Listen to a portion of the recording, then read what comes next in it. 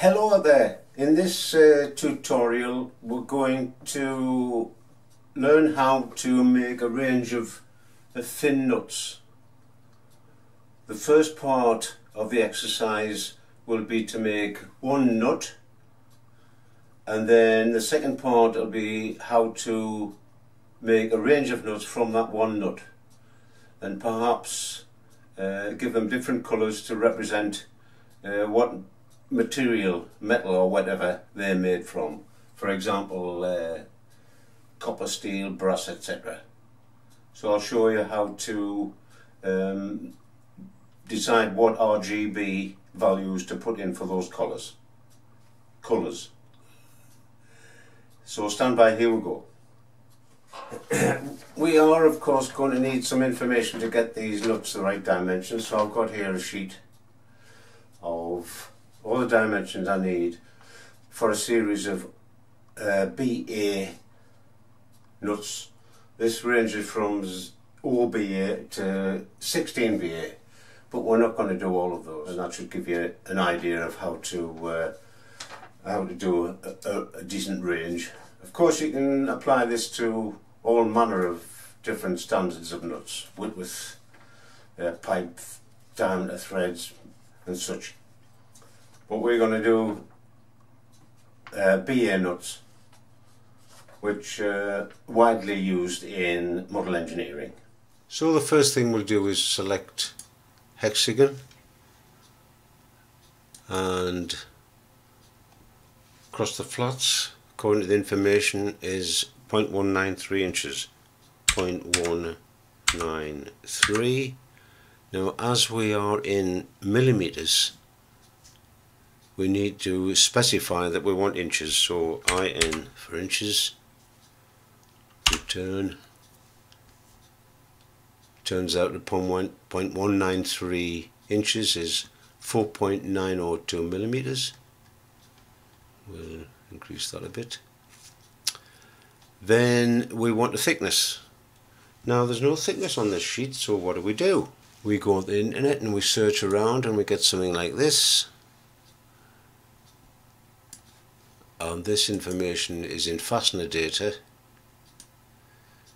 It's got a handy little picture for us, and M dimension is what we want.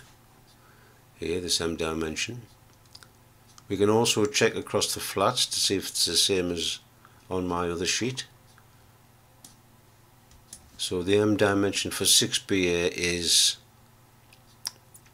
we'll take the max dimension, 0.105.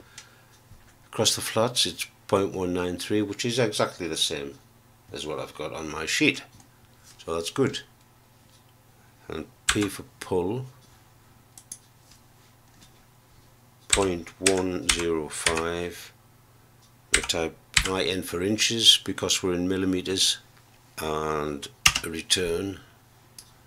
There's our basic piece of material.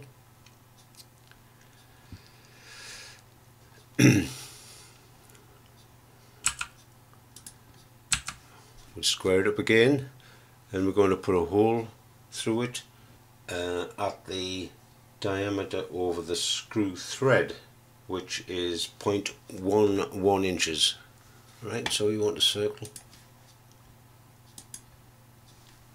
0.11 inches. Pull, and we're going to pull that into a hole. That's it.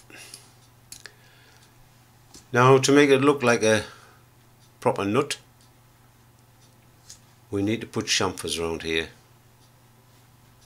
Now, one of the easiest ways I have found is this. So we go to select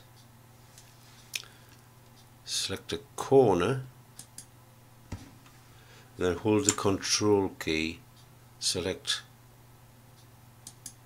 a corner opposite over here, and then strike the X key to get a cross section at that point. But we want a cross section from the middle of this side to the middle of that side. So we'll move this plane into the center by selecting down here, move grid, select that, and then up to the center. V to make it vertical, and there we've got a section right through the center. Now this point here is the minimum diameter of the nut across the outside, which is what we need. So we're going to chamfer these two corners.